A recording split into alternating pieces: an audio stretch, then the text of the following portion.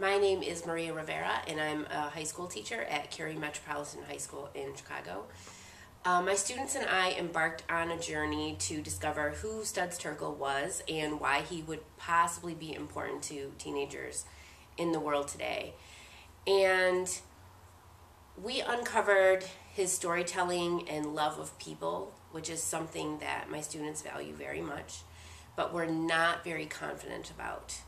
And the way that Studs chose to interview everyone, not just a famous person, not just someone that was on the news yesterday, but their neighbor or their waitress, made them feel like everyone in their life had a story and was more important, and maybe they were more important than people had thought.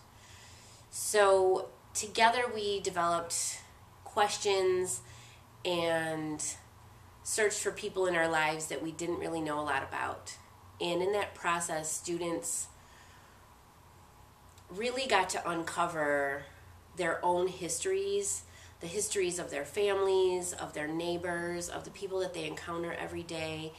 And then they started to investigate themselves and each other. That was something that I didn't prompt, but that they felt compelled to do based on Stud's ambition to catalog the lives of so many people. They wanted to match that.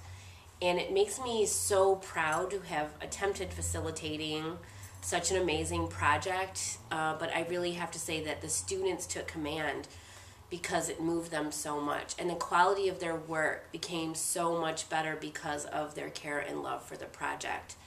And I think that you can walk around our school today and see pictures and images and words that were inspired by Studs, and our need to be human and connected and share our stories. And I am very, very grateful for this experience.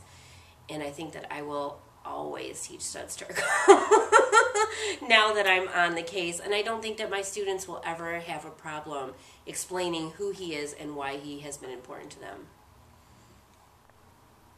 I am really proud and grateful to have been a part of the New Voices on Studs Terkel Radio Archive Curriculum Project.